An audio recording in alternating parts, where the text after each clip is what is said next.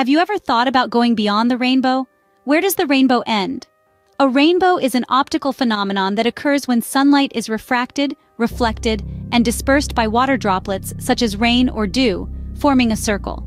When considering the ends of the horizon as 180 degrees, with the observer facing away from the sun, the rainbow appears in the sky at about a 42-degree angle from the direction facing the sky.